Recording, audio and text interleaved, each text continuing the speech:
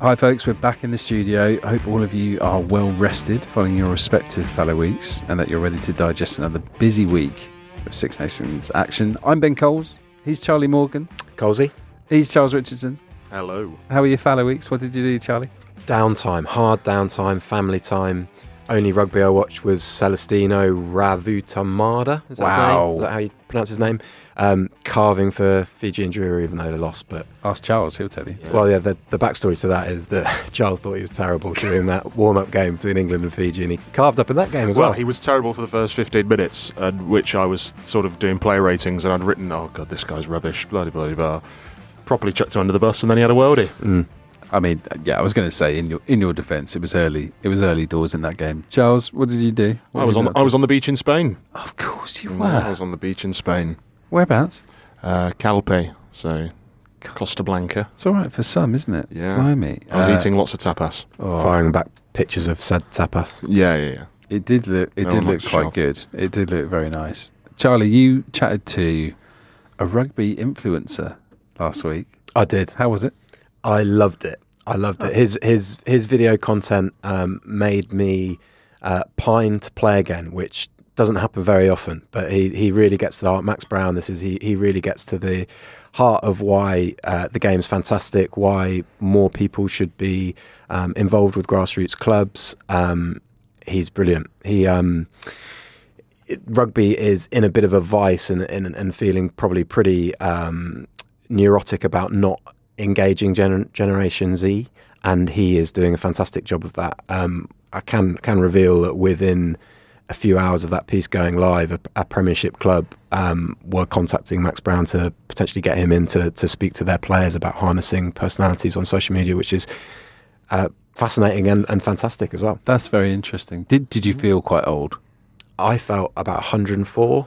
Okay. Max is 22. He's 12 years younger than me, but speaking a different, I wouldn't say speaking a different language, but just aware of how the priorities have, how people consume content has changed. I wouldn't say, what was, I guess, the main thrust of the point I was making in the piece is that rugby's assets and what makes rugby so, what makes us fall in love with rugby, that is also making youngsters fall in love with rugby. It's just that when it is packaged maybe in a less apologetic way, which is what Max is doing. Charles, you're basically the youth movement on this podcast, so you were all up to date on the trends and things like that. It's interesting, isn't it? I really enjoyed it. It's a good kind of insight into an area that you don't know a lot about. Yeah, and we've touched on this before. We touched on this with the Netflix stuff and with the Six Nations documentary about how, I believe, and I think it's a viewpoint that is shared by people who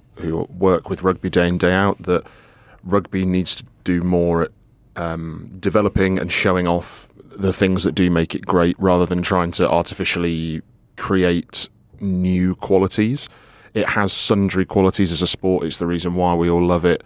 It just needs to reconcile and find a way to sort of advertise those and market those in the best way for a new generation. And Gen Z, got to be Gen Z, surely. Is that not you? Telegraph. No, I know I'm a millennial, I believe. Oh man. Yeah, I know. So I'm only just I'm only late just millennial, waving the flag for a late millennial. A late millennial. That sounds like an offshoot genre of music, which I've not quite mastered yet. Fallow weeks, second fallow week. I mean, Charles is obviously a massive fan because he's been swanning around in Spain. We talked on this before, didn't we? It's going to get cut eventually. So for people who are saying it's lost momentum, I mean, careful what you wish for, because at some point in a few years' time we won't have this fallow week. I think it should be cut. I think it's the right thing. I think it has lost a bit of momentum, especially off the back of that France-Italy match, which was such a brilliant match that had everybody talking about it and was so dramatic and had and brought such fizz to the tournament, I think. And then that fizz has gone, and it's the champagne's a bit flat, or your respective sparkling wine of choice, whichever European region that you're in. But I think that it's a real error from the Premiership side to not have any rugby in the fallow week. There was nothing on except for in England. You could watch URC, you could watch the top 14. Last night I watched La Rochelle batter Clermont-Auvergne. There was Super Rugby, but I think there should have been Premiership fixtures. I know that they don't want clashes with the Six Nations, and I understand that. But it's a fallow week. There weren't Six Nations fixtures. At worst case, they should have had the Premiership Rugby Cup final last weekend. I watched a bit of the Sevens. Couldn't tell you the last time I watched Sevens, and obviously it's been a while because I told you what channel it was on, because I had to look for what channel it was on. I didn't realise it was on TNT, so that kind of shows where we are. Is it gonna be this fallow week though, or is it going to be the first fallow week that they cut? As in, are they going to go 3 break 2, or are they going to go 2 break 3? I'm not sure. 3 break 2 feels more. I don't know. I'd say so. You're limping to the end a little bit on that. But that's why the World Cup is so coveted, right? Because you've got to go back to back to back and have those, that block of 7 games, and at the end of that, a champion is crowned. And I just think, that as an aside with all of the narratives and how that stops with the 2 fallow weeks, I just think it's a good idea. We're going to be hearing from former England captain Will Carling a bit later in the podcast. So let's move on and dive into the section about England and just get an idea about what we can expect from them against Ireland this week. Okay, so the latest England squad update on Sunday night was kind of interesting. A minor detail was that Alex Mitchell and Marcus Smith are no longer rehabilitating their injuries. They're fully fit. They're fully available. Charlie, why have you just put your hands over your face? Just because I'm delivering a squad update. Alex Mitchell has defied initial prognosis on his the injury. I reported that it was going to be a longer layoff than that, but it's a huge boost, isn't it? It's a medical marvel. His medical marvel. Got very flexible knee ligaments. Never seen the like. But no, it's a big boost to have him back. He'd come from, as we know, 4th choice seemingly before the World Cup to make that position his own. Started the first couple of games. He brings that zip around the ruck. He brings that accurate distribution. Whether he's playing for Saints and we've seen brief glimpses of it for England, he really he hammers home that when sides get quick ball, he makes that look a lot better because he's super fit, and he just brings that continuity. The contrast to that was, and it's probably quite tough to highlight this too much, but Danny Kerr starting at Murrayfield, Scotland got on top of that breakdown battle. They're really, really clever with the timing of their counter-rucks, how strong they were there. Grant Gilchrist had a blinder watching the game back. Rory Darge was fantastic with his post-tackle actions, just holding up carriers for a little bit longer, and that messed up the cadence of England's phase play. And Danny Kerr had a really tough day as a result. So I think it's a big boost to have Alex Mitchell back there. Charles, let's talk hypocrisy, because we bang on about how England need cohesion and they need, to not chop and change and maybe kind of build a partnership. But actually, realistically, you could have Alex Mitchell and Marcus Smith at halfback for the first time in this championship if both are fit. I mean, it's another change, but maybe this time it's the right one because this is what they wanted to do all along, supposedly, isn't it? Yeah, I mean, I would bring Alex Mitchell straight back in. I think just because he was he has been Borthwick's starting scrum half since the World Cup when fit. I think I'd bring him straight back in, especially as Danny Kerr seemingly struggled starting at Murrayfield. The bench scrum half is the intriguing one. Do you revert Danny Kerr back to replacement 9, or do you have Ben Spencer coming back off the bench? I'm not sure. I mean, I think he would revert back to Danny Kerr back on the bench. I mean, I think I would probably want to give Ben Spencer another run. I don't think he did too much. There was that one grubber kick again at Murrayfield, but other than that, I don't think he really did too much wrong. And then Marcus Smith surely is nothing more than the bench this weekend, is he? I mean, he hasn't played in such a while, and would he chuck him straight back in? This is the debate, isn't it, though? Because technically everybody assumes because it's Ireland that you're kind of on a hiding to nothing anyway. So what are you really losing about just going with the combination that you wanted in the first place and bringing them both back in? I don't necessarily... If you thought that England were genuine title contenders and they were 3 from 3 and they'd romped to victory in the 3 games, then of course you wouldn't tinker with the winning formula necessarily, apart from bringing Mitchell back because he was the starter. Yeah. I think, why not? Yeah, but I think by that logic, you might go with Finn Smith. Marcus Smith, who impressed so much off the bench. I know he missed that.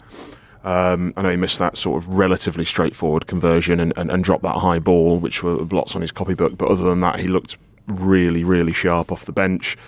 And he got one over Jack Crowley at Thomond Park in the Heineken Cup with Northampton against Munster. And, you know, these are the little things that might matter. You know, Jack Crowley knows that he's been outplayed once by him. A second time, could it happen? I mean, I don't think it probably will, but I'm clutching at straws a little bit here.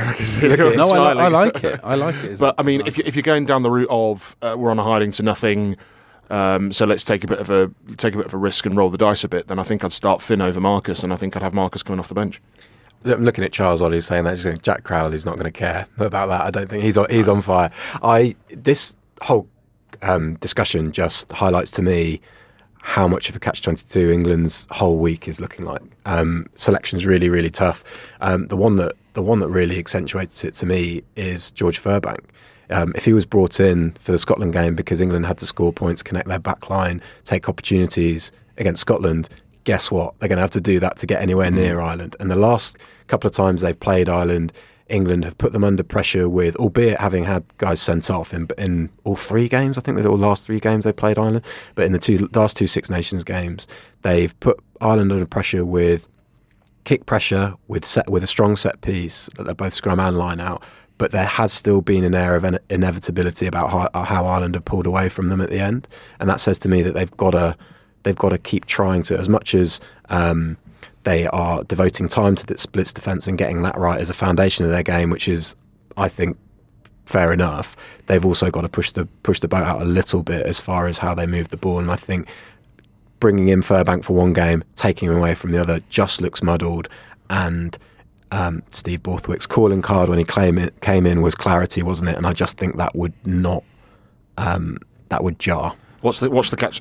The catch-22 here is, I mean, what would we prefer? What would England fans prefer? What would the management prefer? Is it genuinely start Marler and Cole again, Stewart comes back in, goes semi-final against South Africa, try and eke out a narrow victory, kicking your goals? I think people would prefer if England attacked and died trying. Yeah, so lose by 14 points but score 3 tries. Would that be preferable? I mean, I'm sort of, you know, I'm not sure. Is winning everything in this game? I mean, what do you think aggregate scoreline of line breaks is in the last two Six Nations games between England and Ireland? Wouldn't shock me if it was more even than people think. Ireland will just use. Is it miles? No, I was going to go the opposite. Is it miles? It was a landslide. Is it ridiculous? England 2, 2, Ireland 18. Oh my god! Yeah, and I was there in Dublin, so I don't know why that staggers me. That is 2 14-man. 14 defensive efforts, in fairness, but even so, still there. Yeah, I know, even so, because it actually, what we have said before is, and I think we said it last week, was that England have always sort of upped their game against Ireland in these past two. If we discount that World Cup warm up where it was, you know, where he was building, Steve Borthwick was building for the tournament last year, until Freddie Steward's ridiculous red card in the Six Nations last year, England had Ireland rattled for a bit. And even after Charlie Ewels was sent off in that game at Twickenham, it wasn't a foregone conclusion until maybe the 65th, 70th minute when England ran out of steam a bit. They did have them rattled, and I just wonder, and they weren't sort of playing this all-court expansive rugby then, and I do wonder whether they feel like they can get into Ireland at some of the sort of building blocks and the foundations a little bit, because Ireland are going to be more fluid. They have got more of a flourish. They have got more of a cherry and icing on the cake. Like, we all know that. Maybe trying to stop that or trying to match that with a 2-week preparation period could be folly. It might be. I don't know. Would you not prefer? Would England fans genuinely prefer a 14-point loss and scoring 3 beautiful tries, or would they prefer a 18-15 victory at Twickenham with 6 penalties? I mean, it's not a great choice, is it? I mean, it should really reference at this point a story from Dan Schofield in the Telegraph over the weekend about England's kind of lack of time on the attack, and that one England player only had one England back, only had 1 touch during a training session. I think we said last week, one of us said last week, surely they're just focusing on the defence and the attack is going to come later, because otherwise how do you explain it, kind of thing. And that kind of chimes to that a bit, doesn't it? At some point, though, it needs to come, doesn't it? That's what we said last week. I wonder if it'll even be, I don't think it'll be until the summer or the autumn, was my kind of thinking. Sorry. Elliot Butlin, friend of the pod, got in touch with me to raise the point that we have this issue of timelines with England and with Steve Borthwick, in that they prioritised experience for the World Cup and saw the World Cup as this standalone event, did really well at it. But then are fans now thinking, well, Steve Borthwick has had a year with the team, so they should be further along. Meanwhile, Steve Borthwick is viewing the post-World Cup as a separate entity, whereby they've gone back to defence as a foundation and they're building everything from that. That is where friction is coming, in my opinion. The odds, by the way, I've just had a look. England 4-1. 4-1 at home at Twickenham against Ireland. I mean, goodness me. I think that sums up the state of the two teams, and actually seems quite fair, doesn't it? And also maybe worth a tenner. I mean, I didn't. If you're willing to lose a tenner. I didn't say that. Charles said that. Let's hear from Will Carling now and see what he thinks. Hello, everybody. Apologies for the background noise from this chat coming up with Will Carling in a restaurant in London today, but we discussed plenty about England. Jamie George's kind of role as a leader within the side, when Carling was a mentor under Eddie Jones. Lots of topics about the modern game with physicality and eligibility, and also what he makes of England's style of play. Hope you enjoy. Thank you for joining us on the Telegraph Rugby Podcast, Will Carling. How are you? I'm very good. You? I'm not so bad. Not so bad. We're nearing the end of the Six Nations. Who's winning it? Come on then. Put you on the spot. Straight in there. I'd love to say that we will somehow, I said we England, but Ireland are looking very, very, very impressive. So it's hard to look past them, really.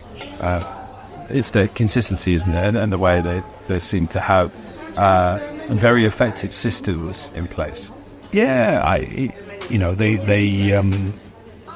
they really understand how they're trying to attack. They really understand how they're defending. It's impressive. And hey, that's a massive advantage when you've got 10 of them from one province, isn't it? Week in, week out, you're able to play and train together. So their understanding, I think, as a group is exceptional. Can I ask you, plenty of people to ask about, but with sort of England and Twickenham, we talk a lot at the moment about talking about the Twickenham atmosphere and regenerating that, and I know they've gone to great pains to try and liven that up in recent weeks. What do you sort of make of that, I guess? First and foremost, you've got to win your games.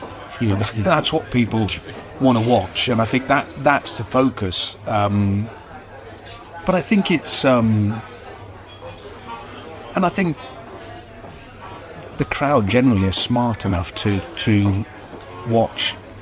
They want to see a team playing it and using its ability, I think, and using the potential that it has, rather than. I think the frustration of late has been that it's been quite a formatted, almost constricted game, that you just get a sense that it's, the players.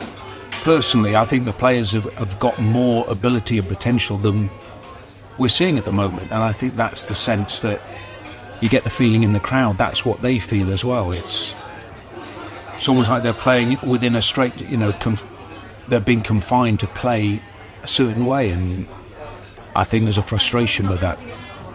Is that a developmental thing based on where England are in their cycle, or is there more to it?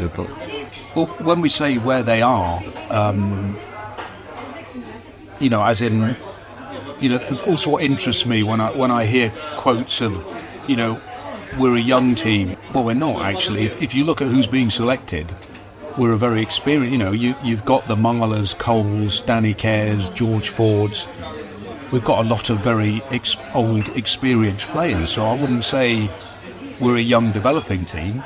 We've probably got quite a few young developing players on the bench, but there's a big difference between who's starting and who's on the bench. So I don't think it's a development thing. I think it's what this coaching team believes is the way to win rugby matches. which is primarily driven by what they see in data.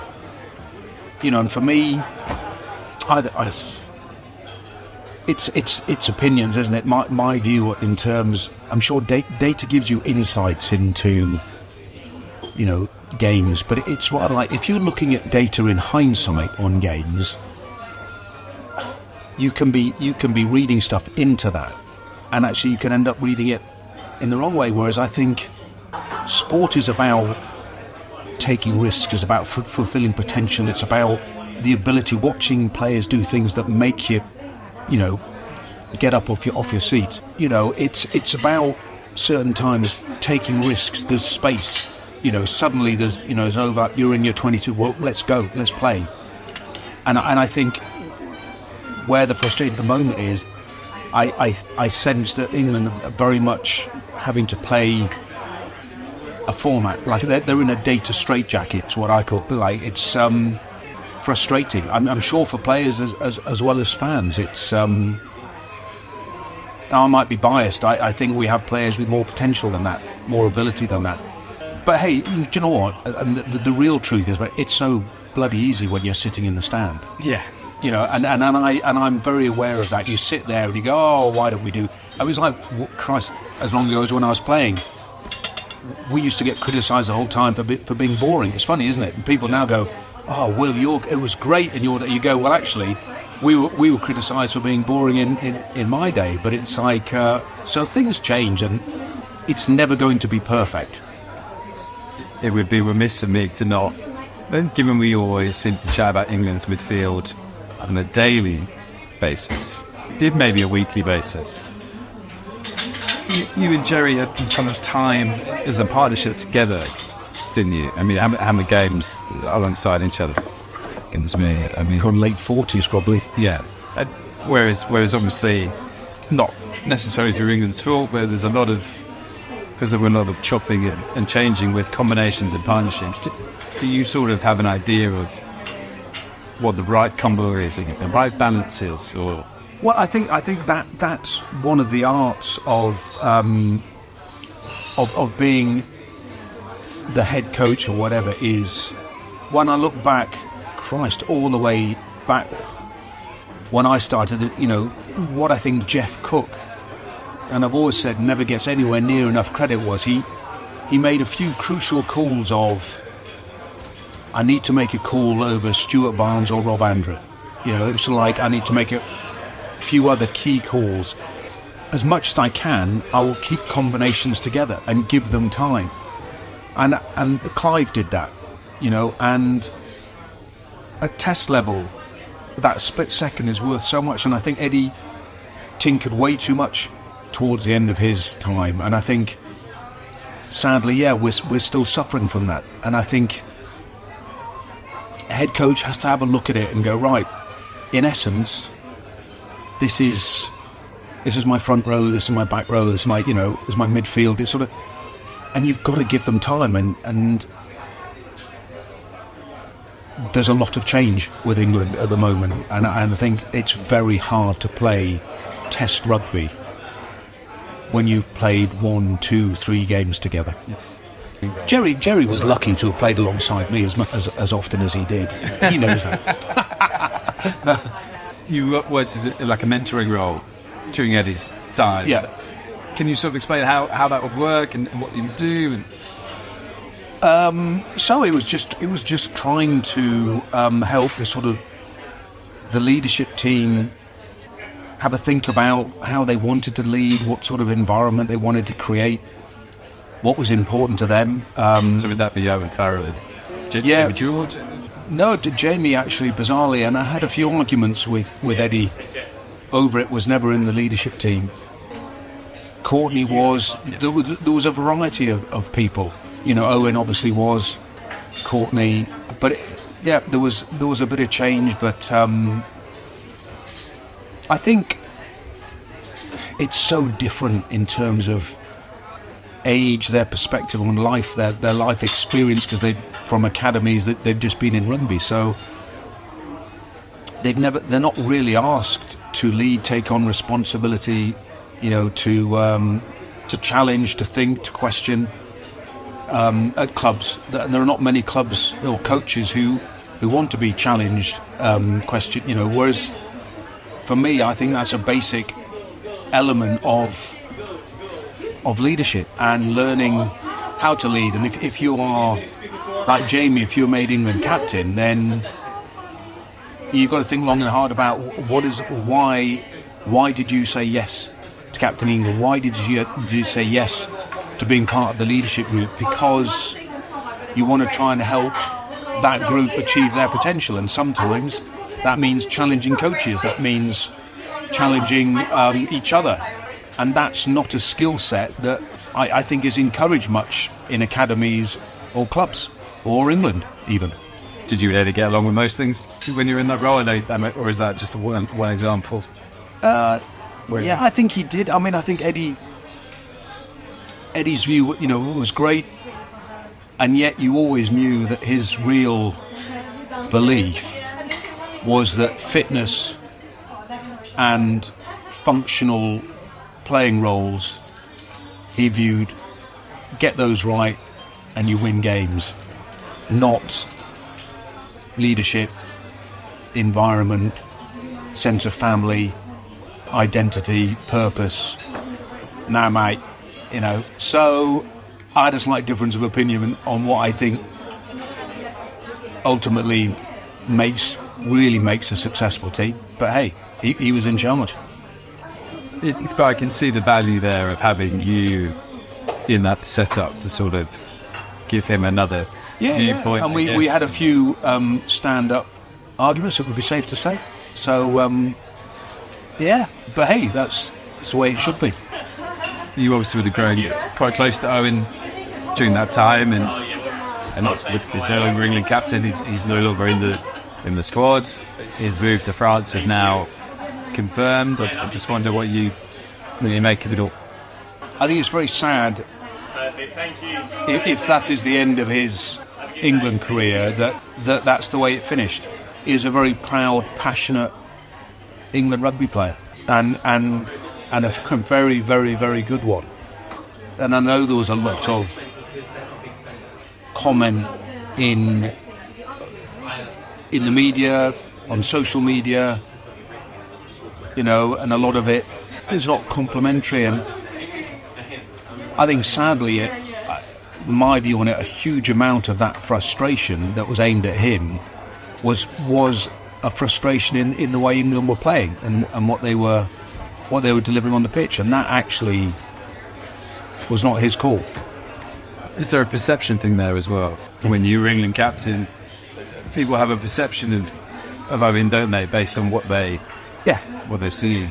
I think we all do. It's weird. Like go on a tangent. I had a perception of, and you'd think you'd learn, having been on the receiving end, I had a perception of Finn Russell. Okay. And I watched the first episode of Full Contact, and I'm like, I like him, which was really hard to admit, but I do. He was a great character, and I think that's the weird bit. Most people, you see someone on a pitch performing, doing what they're doing, and that is very different from the person that they are. And I think it's the same with Owen, and the same with Owen. Say, he's not someone who's going to talk freely in front of the media. He's not going to be relaxed at a press conference. He's not going to let you in and understand how he feels about family, and just not the nature of the man. So as you say, there's a perception of what he is, which is very different from what he is, and that's a sadness. But that is sport. That's being in the public eye. That's part of it, and it is very hard to deal with. But if you hold your hand up, you've got to deal with it. Just thinking about Jamie, I think everybody admires him a lot as a captain anyway. I think before Scotland last week, given the loss of his mum and how he sort of went through that would have only increased admiration for him, and I imagine that's the case with you as well when you think about him as a leader and a captain. Yeah, I think it must have been incredibly hard for him, and it was very brave of him. I've always, as I said, I had quite a few arguments with Eddie about getting him onto the leadership group. Is the biggest challenge, I think, for England at the moment is to be having the honest, uncomfortable conversations that you need to as a team when you're trying to learn and trying to improve, and it's getting the balance of having those as well as building confidence. I think Jamie is very aware. He's got great emotional intelligence, and hopefully he'll be getting that balance right. When Jeff Cook made you captain, you were 22. England were in a period of kind of underachievement, might be the politest way to put it. I don't necessarily know who the equivalent would have been in this squad, in this group, or who it might have been. Is that another way that could have gone? Obviously, Jamie's 33. It's unique. People go, oh, well, wow, you were 22, and then things started to go really well, and I'm like, yeah. Bizarrely, you had characters like Dean Richards and Winterbottom and Teague, experience like Rob Andrew. So all you had to do as a youngster was actually get them talking and telling you what needed to change and happen. And in a way, I look at England at the moment of, have we got those experienced characters in the, possibly not, you see, or maybe we have. And I think the difference generationally, the difference is that they had the confidence to talk and to have opinions, and they would challenge coaches, because it was a very different sort of time. I think now you have the issue of money, that actually playing for England makes a huge financial difference to players. Right? Okay, for us it was a dream, but players had that, whether it was belief, confidence, that they would challenge, debate with coaches, argue with coaches. I think it's hugely difficult, and I haven't seen it with England, where you create an environment where they feel confident enough to challenge and debate stuff without thinking it's going to affect selection and possibly, money for them. And I think that's something that, is just hugely understandable from the player's point of view. Which is what you said recently about it potentially not being the pinnacle for some players, I guess. Well, you sort of think it is a career now for a player, right? And hence playing for England is a huge bonus financially in your career. Why would you jeopardise that by disagreeing with a coach? But ultimately, if you're coaching England, my view would be you want an environment where people can challenge and feel confident enough to challenge, and you can listen and take on board thoughts, and eventually, of course, you agree. You're in charge of the ultimate direction. But I think it's something that maybe England haven't cracked as well as they could have done in the time that I watched it. Will, thanks very much for your time. Pleasure. Okay, as for the other games this weekend, Charles, you are going to go from Twickenham on Saturday down to Cardiff on Sunday for a game which, let's be honest, at the start of the tournament, I think we just thought France would win by 18 to 20 points and you'd have a nice, easy afternoon. Now, Wales against France is a fascinating game, isn't it? Because you don't really know, I can't believe I'm saying this, I don't really know who's going to win. No. France have an excellent record there under Galtier. But they do build it up as a sort of very difficult place to go. There is a sort of almost an England-Wales aspect to it, or an England going to a Murrayfield aspect to it for France. They're aware of how romantic a rugby location it is, with its prestige and its history and tradition, and they do really give it a lot of respect. And they're going to need to... Gregory Algerie hopefully coming back, which is a massive boost for them. But then Jalibert is out. It looks like they're going to move Thomas Ramos to fly half, where he's deputised quite a lot this season with Toulouse. And then they might start Leo Barre at fullback, the under-20 star, who is uncapped. And it looks like they might bring in Emmanuel Meafu. as well, who is also uncapped in the second row, who is gigantic. So we could be looking at a Pasolo Meafu second row combination, given that all three of their back rowers jump in the line out. How's your scrum?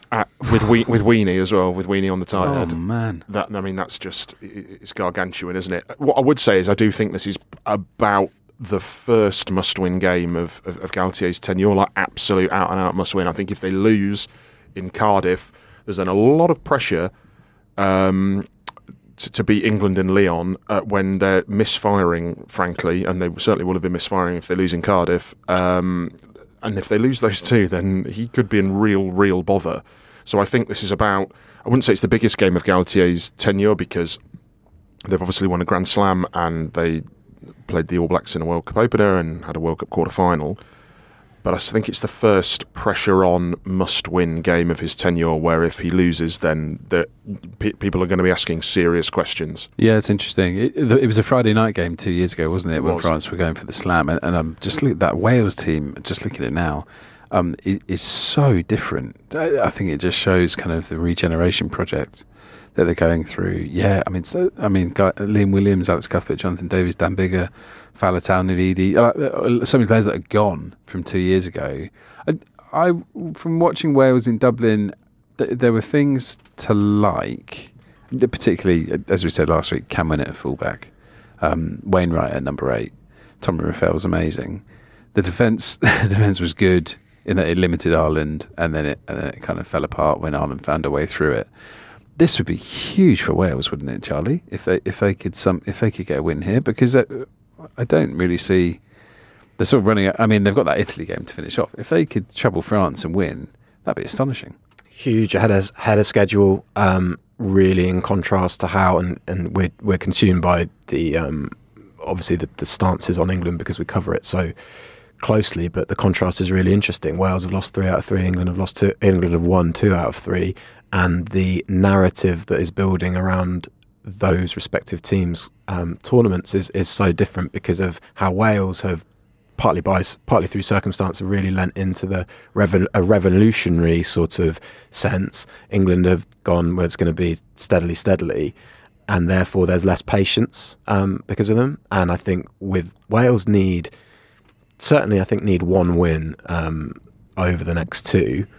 To sort of justify how Warren Gatland has gone about this. But I was speaking to, I did have a very small amount of rugby chat this weekend with an Ireland fan who was over, and he said, "Wales, after watching last week, Wales going to be good by the World Cup," and he was sort of steadfast in that sense of optimism. Now it's always kind of different when it's a different nationality sort of looking in from the outside, and I'm sure Wales fans will still have their frustrations with how things are going.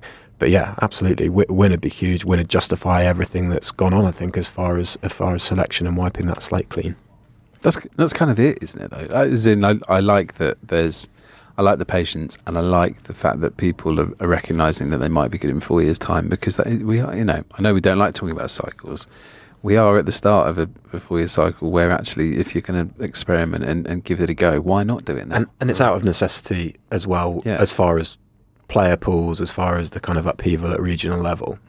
So there's that to factor in as well. I'm going to say that Wales will play the better rugby in Cardiff. I think France have looked really clunky and really inaccurate, but I think France will win. I think they'll have too much power. I don't like the Welsh front row struggled with the Irish scrum a lot from the off. Well, they are going to have too much power if Meafu and Tuilagi. And if it's Meafu, Tuilagi and Antonio, it could be a proper demolition job up front. And I think France just might bully them in terms of the sort of power stakes and just limp to a narrow victory. But Wales will have played all the better rugby. I feel if they can get parity at the set piece and at the maul, France's maulers look really good as well. In attack, not maul D, but their attacking maulers look decent when they can actually win a line out. If Wales can get parity at the set piece, then I think they've got a chance. But that's easier said than done, really. And there's only so much work you can do on that, I think, before it just becomes a sort of shootout between weight on mass. It's just one gargantuan mass is heavier than another, and it's physics. Sorry, I thought you were going to say something else there where you started saying shit, and I got a bit excited. I was like, Charles, we can't say that on the pod. And related to that, while I'm thinking of it, I think France could obviously give Wales a bit of a nightmare for clean ball at the breakdown, given the presence of those heavy forwards. But if they can get something, there's been sort of flashes from George North and Rio Dyer in particular that they can be lively. I'd love to see Wales kind of try and expand on those little moments that they had in Dublin and actually get a bit more, get Dyer in particular into chances or looping off his wing. I think he's such an exciting player. Yeah, that game it's suddenly far more interesting than we thought it was going to be. Miafu. That's such an exciting. I can't remember too many more exciting debutants and debutants where you're just so assured that they're going to be a factor in a force in Test rugby. And Leo Barret is a highlight machine, right? Yeah. Lots of fun. Is that because of his high placing in the top 100? Miafu. Yeah. Oh, well, we're bigging up our own work, marking our own homework. Yeah, that's the whole reason we have a podcast, is to big up our own work. I'd say partly, yeah. He also ticks another box while I'm thinking about it in terms of big piece last week on eligibility and how the effect on that in the modern game. And Miafu, Charles, you'll be able to tell me, could have qualified for Australia and New Zealand. And New Zealand, I believe. And he's ended up with France. And I think actually France are very happy that he has done, based on what we've seen from him at Toulouse. Should say as a bit of a disclaimer, though, that when I interviewed him, he does now see himself as French, as an adopted Frenchman, as a French citizen. He has a French passport.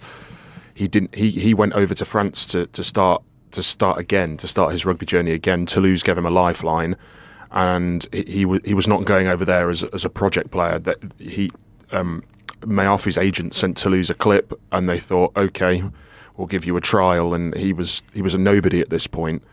And I think Miafu feels indebted to Toulouse and to the French rugby sort of arena to repay some of that faith. Yeah, that's a lovely story.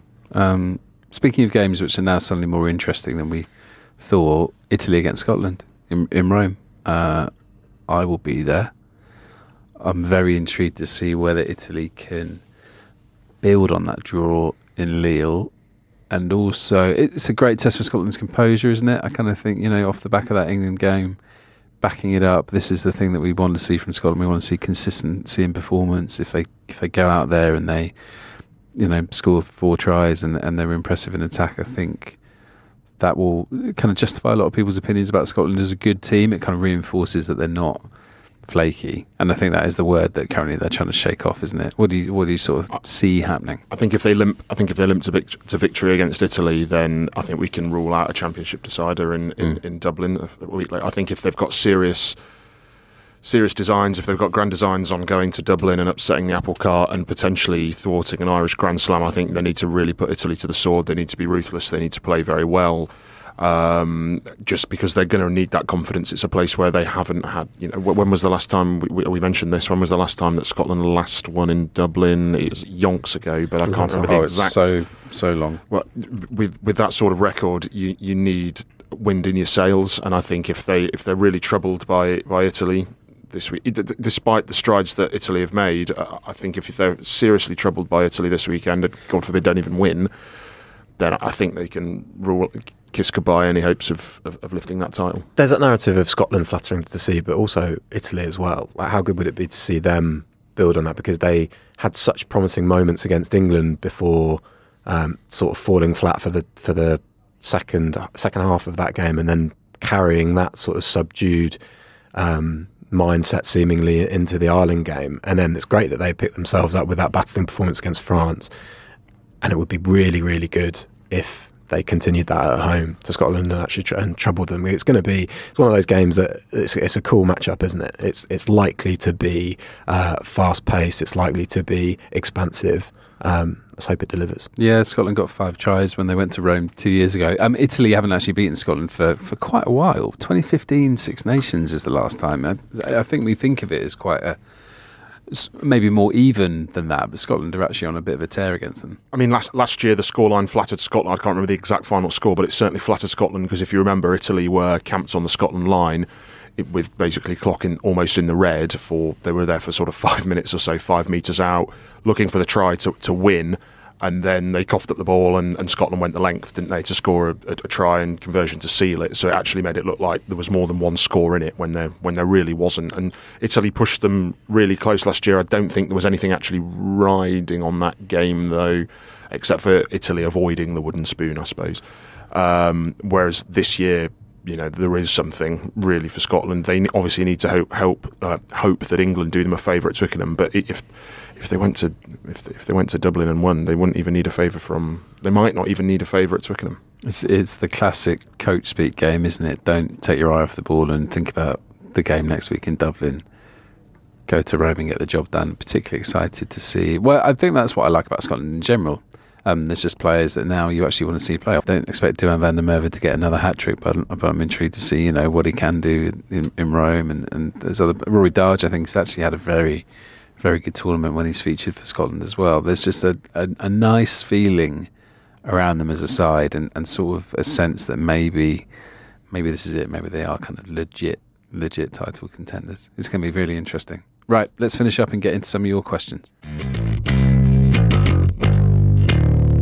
Okay, thank you as ever for your questions. Much appreciated. Always give us plenty to think about. We've got one to kick off from a friend of the podcast, Guillaume from L'Equipe, who says, during the Rugby World Cup, Steve Borthwick thought Marcus Smith was not able to play fly half.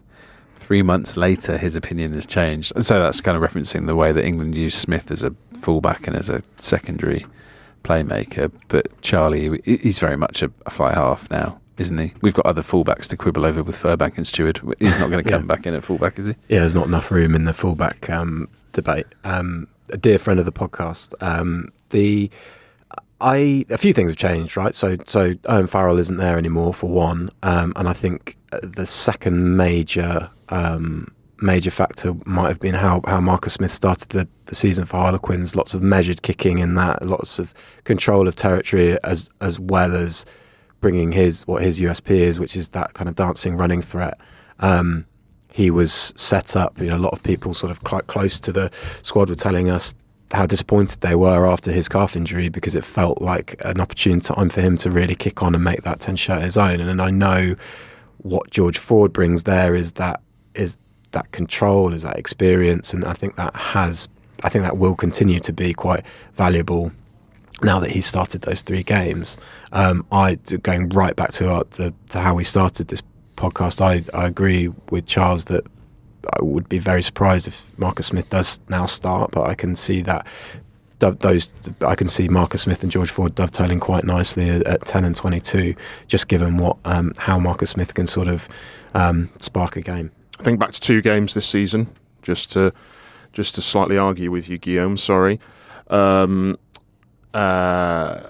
Harlequins away at Racing, and the big game at Twickenham against Gloucester, mainly the one at Racing away, where Marcus Smith played absolutely beautifully, and I thought that was a real sort of key moment in his development and maturity, whereby all of a sudden he was looking at putting others away in holes and creating space for others, and not necessarily always having to sort of do everything himself. He kicked brilliantly. I mean, he kicked a long-range drop goal, which is not, it doesn't mean much, despite the fact that England have got a bit of a penchant for drop goals. It doesn't mean much, but it embodied and symbolised this sort of maturity and game management of keeping the scoreboard ticking along and doing the right thing. And I was really, really, really impressed with him that day in La Défense when Quins, against all odds, defeated Racing. And I do think that he should be given a run. But again, as we've said, and as Charlie's just said, when fit, should he be thrust straight back in? I don't think so. I think I'd prefer to see Finn Smith right now this week in terms of the context of the tournament. I think I'd prefer to see Finn Smith start, but certainly for the tour to New Zealand, give Marcus the keys. So hang on, so you want Finn Smith to start, you want Ford to start, and I would like Marcus Smith to start. So this is why we're not selectors. It's a Mexican standoff. Because we're, no pun intended. We're all in our own corners. Clarity and cohesion. And lacking. Well, that ties into our... It's like a Markley Averon selection meeting. Ties into our... that's a great reference. Sorry, also that drop goal, how long range? Are we talking like Fran Steyn long range? No, not quite. I think it was 43 or 45 tops I had, and it was on an artificial surface indoors. So, but even so, it's a good strike. Wasn't as good as Finn Smith's at Park, was it? Yeah. No, it wasn't, because that was an equal long range in what can only be described as biblical range. If you'd said that about Finn Smith, you'd have strengthened your Finn Smith argument if you'd twisted that. We've already mentioned it. Sorry. Okay. Next question from Elliot. England's attack is a burning hot topic on social media at the moment, and he says, if it's true that England are barely training the attack, as per our Telegraph story, is it not a fundamental question about Steve and his philosophy and his suitability as a head coach? My opinion on this is that England at the moment are a bit like a house that needs a lot of work, and you kind of need to just decide which bit you want to work on first of all, and they've decided that they want to work on the defence first, it seems, based on everything we're hearing and certainly based on everything we're seeing when they actually get on the field. So I think you just have to... I know preaching patience is a fine line when you are spending a lot of money on tickets to go and watch England play. I can absolutely appreciate the frustration, and errors like you saw at Murrayfield are inexcusable. But I kind of just think that they're prioritising other things at the moment. And it doesn't necessarily reflect on Wigglesworth as an attack coach, because attack isn't the focus. Charlie, what do you think? I think that's really fair, and I think it is... I've said this previously.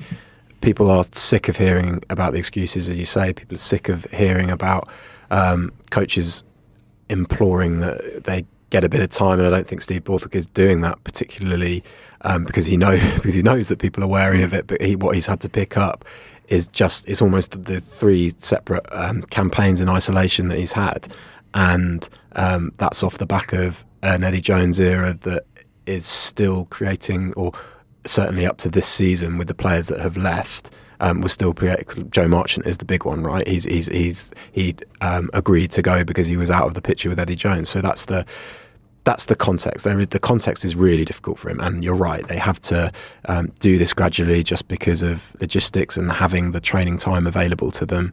It makes sense that with a new defence coach, that is what they're going to want to prioritise straight away. And areas of their game, and I've written about this for this morning, is a skill for, I think, a lot of facets of his coaching will be under the microscope this week. Not just selection, but also how he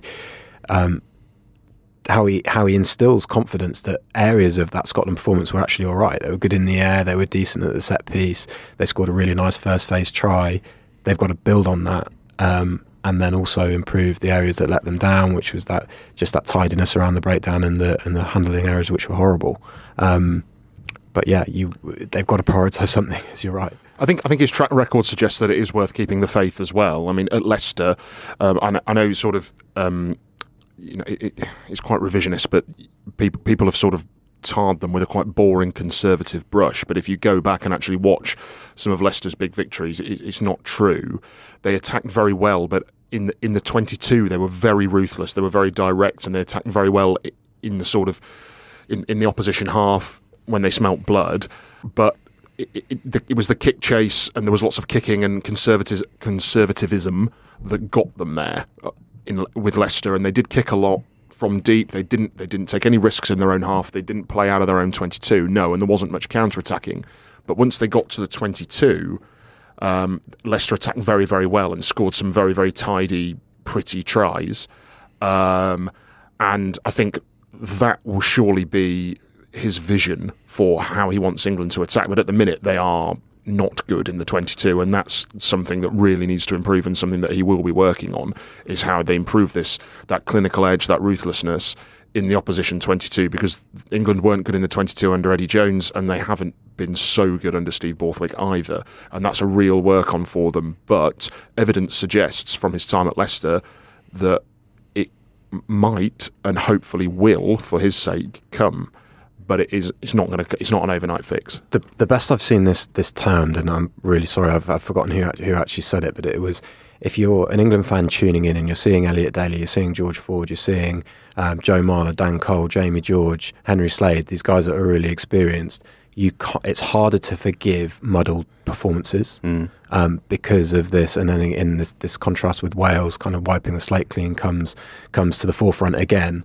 If you're a Wales fan, you're forgiving, that little bit of uncertainty, and you actually haven't seen that much uncertainty from Wales because they've looked dogged and they've looked kind of quite dynamic, even though they've gone down to these defeats. So that's again part of this big messy catch-22 that Steve Borthwick's facing. And our final question from Chattering Reserve is almost a logistical question for the Telegraph, where he says, at least one of you will be in France on Super Saturday, so is anyone going to be at the Rugby Europe Championship finals on the Sunday? Logistically, we can't make it work because of various flights and travel, but that's going to be very good, isn't it, Charles, sort of having that kind of event on that day. There's so much interest in those teams now after the Rugby World Cup. Yeah, I mean, pre-tournament, when we were looking at travel and itineraries and this and the other, I noticed that it was in Paris, and we did look at going.